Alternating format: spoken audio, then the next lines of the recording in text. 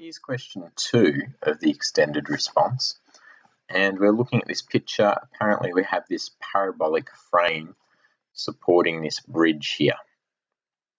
Now we know the equation of the frame. It's given to us down the bottom there. It's 60 minus, in fact I'm going to call it f of x. F of x equals 60 minus 3 on 80x squared. And the first thing we're concerned with is finding this angle theta here.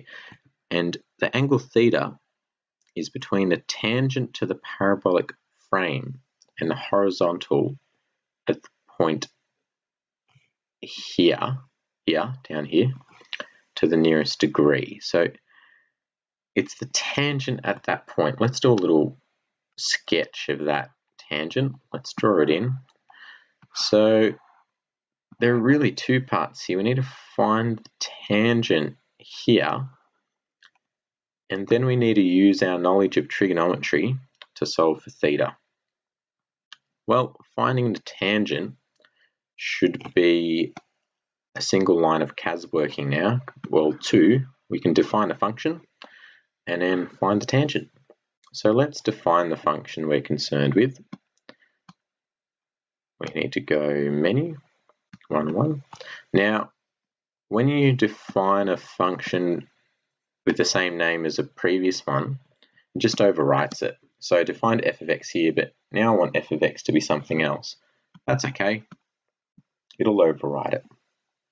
60 minus 3 over 80 times x squared. There's our function, and we want to know the tangent at this point here, this x coordinate, this x value of -40. So the way we do that is we grab our tangent function. So that's 4, 9, tangent line, f of x, and our variable is x, and we're concerned with when x is -40. Let's get our tangent. There we are, 3x plus 120. So y tangent equals 3x plus 120. What good is that? Well, the gradient here lets us find theta. If you remember back to year 10 or 11, I'm not sure when you were meant to learn it, but the gradient of a line is equal to tan of theta, where theta is the angle made when the line passes through here. So that theta there, if you take tan of that theta, gives you the gradient. Makes sense. Think of tan of 45 degrees, right? That's 1.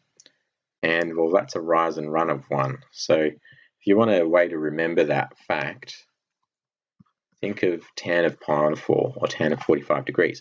So you got that fact, and we've got a gradient.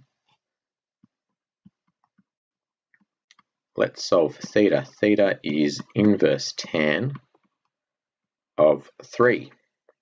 Now, if you're good students, you're going to leave your calculator in radians. So when you go to grab your tan function, which is frozen here, when you go to grab tan, you'll get an answer in radians, which you'll need to convert to degrees. So the way you do that is you take your answer in radians and you multiply by its radians multiplied by 180 degrees on pi. Leave your calculator in radians, it's just easier. And to the nearest degree, theta ends up being 72 degrees.